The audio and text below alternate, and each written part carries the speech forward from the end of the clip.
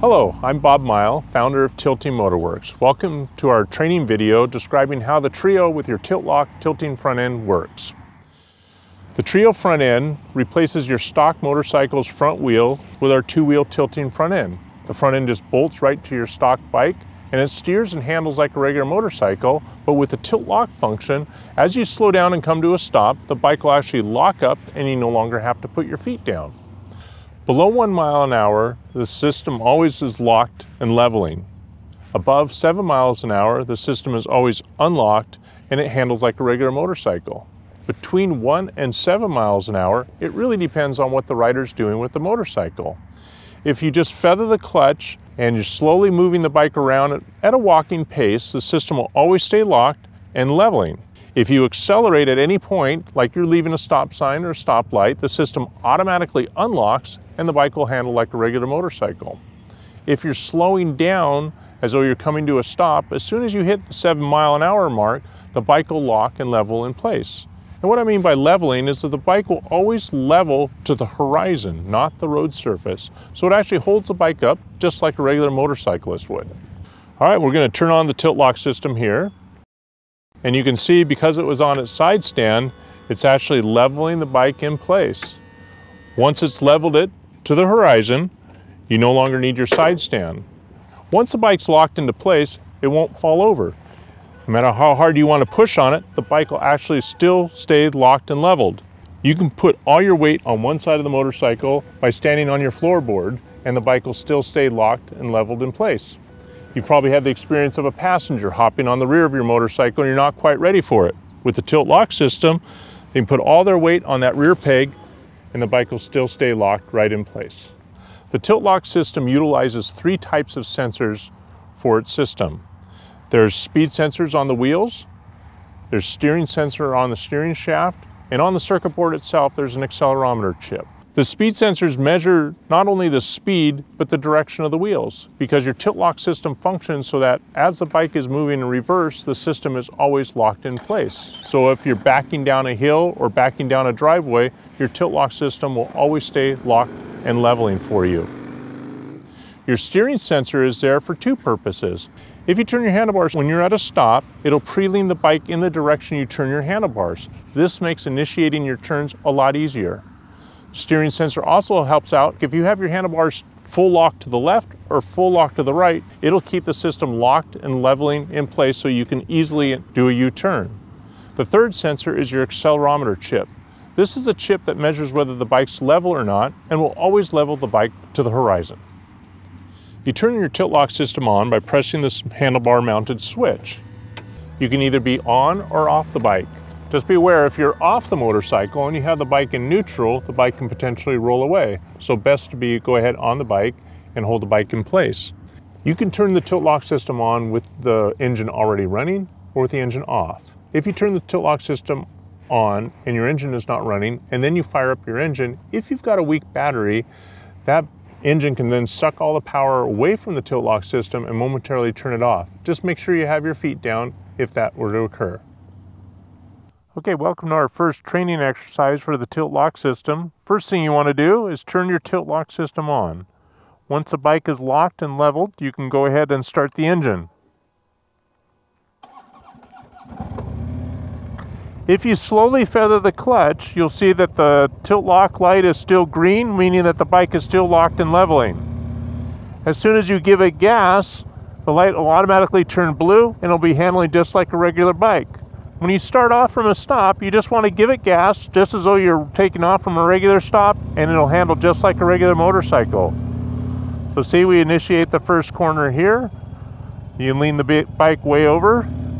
In this small of a course, you're probably never ever getting out of first gear. Now, as we take the second corner here, you'll have the bike leaned over. What you want to make sure you do is as you come to a stop, you want to have the bike leveled up, apply the brakes firmly, and come to a stop.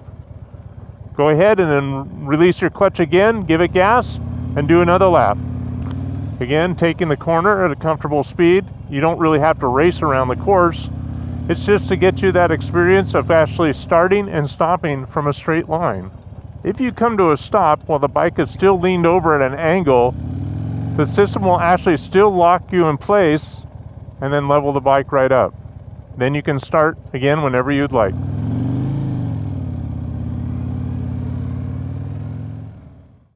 For our next training exercise, we're going to work on keeping the TiltLock system always on below 7 miles an hour. How you do that is by slowly feathering your clutch as you move the bike along. You just keep the bike moving at about a walking pace as you slowly do S-turns around the cones. Let's go ahead and go.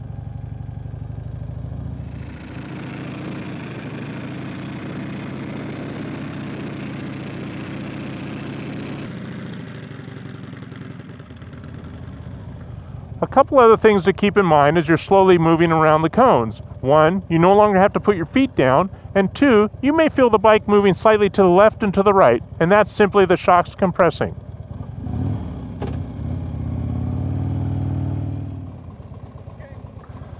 For our next TiltLock training exercise, we're going to be doing figure eights.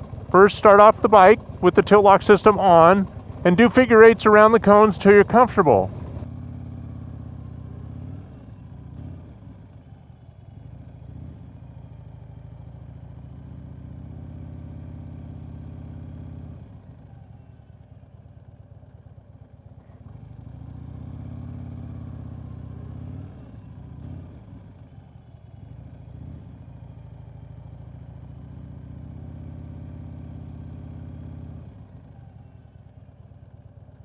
Once you're comfortable with that, come to a stop in the middle between the two sets of cones, then start up again, and then do a right-hand turn, come around the cones,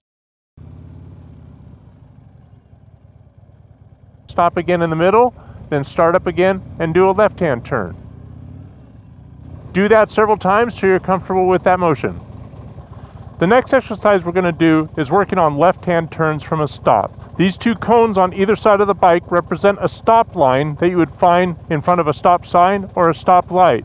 We're going to start from our stop and make a left-hand turn. We have cones on the other side of us that represent the far side curb.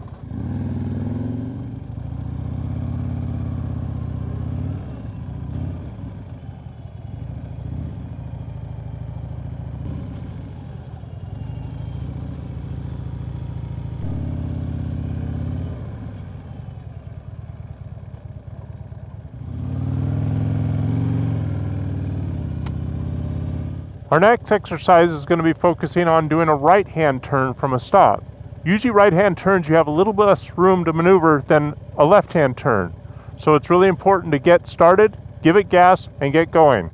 You can see right here I'm actually stopped a little behind the cones, and so which means that as soon as I cross those cones, my light will be blue, which means that I'll be able to lean. So I'm going to just get started. As soon as I cross those cones, I'm going to initiate my lane.